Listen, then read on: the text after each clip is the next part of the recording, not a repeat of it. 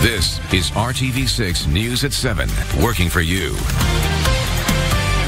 A number of Hoosiers are benefiting from the impact of businesses appearing on the TV show Shark Tank. Let me take you to Hamilton County, where someone opened shop and created jobs. Very good. I can have those things? Can I get some chocolate flakes and peanut butter cups?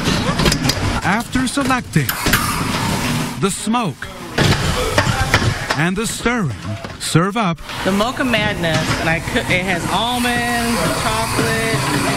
It's a tough decision, an edible experience. but a very good one. The number 5. Sub-Zero uses liquid nitrogen at minus 321 degrees to create its ice cream treats.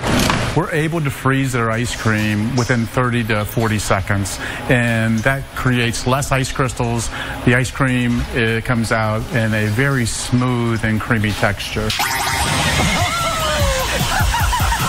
The product featured on the TV show Shark Tank in 2013. Within seconds, your ice cream goes from liquid to frozen.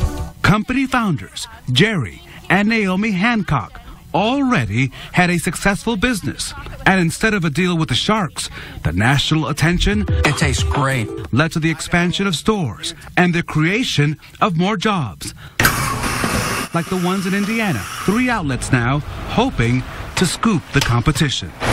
That exploded the business. We're very proud of that success. And with an eye on its future customer base and workforce, the Indiana franchise is focused on STEM.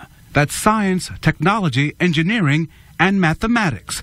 As part of its community outreach, it takes its liquid nitrogen to schools to showcase how science works outside of the classroom. We do anything from freezing gummy worms and flowers to we take a balloon and dip it down into liquid nitrogen, which collapses the balloon, and then you take it away, and once the warm air hits, it starts to reinflate, it's really cool.